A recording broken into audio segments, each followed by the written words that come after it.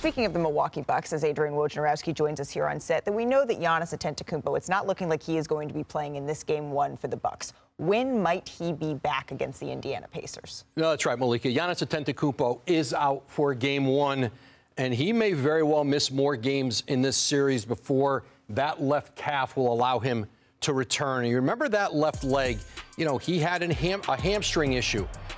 He's had Achilles tendonitis in that left leg, and so there have been other issues there. They're certainly being very cautious with it.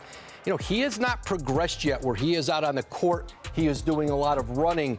There's still a ramp up for Giannis. Milwaukee knows, and they're preparing for the fact that they're going to have to win games without Giannis with the hope of getting him back perhaps sometime deep into this series, if indeed it goes long. Deep into this series. The Pacers, they've had the Bucks number this season, Stephen A. They've won 4 of their last 5 meetings. Can the Bucks win the series without Giannis? They can, but they won't. I don't believe they will.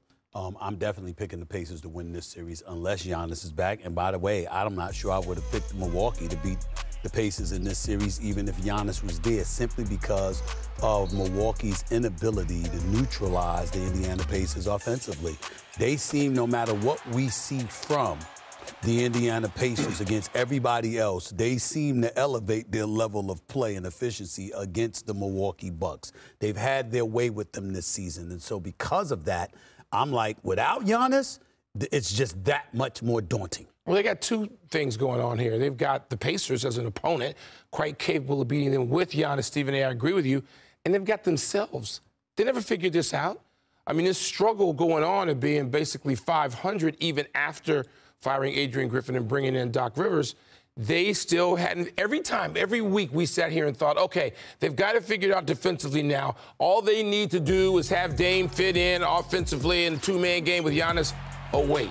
Now the offense needs major addressing. So it's been one thing, then the other, just with the Bucks. And now they're confronted by a Pacers team, which, let's face it, has also, after playing like nothing resembling defense for months, the Pacers with Rick Carlisle have moved into a much better place defensively, improved, not great, but the Bucks have their hands full on a lot of levels. Well, it's 2 things. Number one, I believe that Damian Lillard is going to be the best player in this series. Number 2, the Milwaukee Bucks, they have home court advantage. We had 4 games that we covered last night, and all the home teams won those 4 games.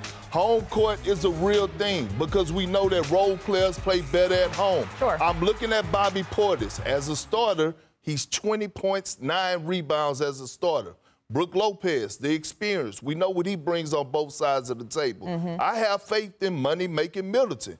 With them having home court and Damian Lillard, and we know what he could do in those Dame time moments, I'm going with the Milwaukee Bucks. Indiana beat Milwaukee 4 or 5 times in the regular season. None of those games included Pascal Siakam, who they got ahead of the trade deadline from Toronto. Championship player. He'll have more playoff experience for this Pacers team than anybody else on the roster. I believe in Dame. I believe in Dame, no doubt about it. But the problem is I believe in Dame offensively. What they're going to do defensively against Indiana, that's the story of this series.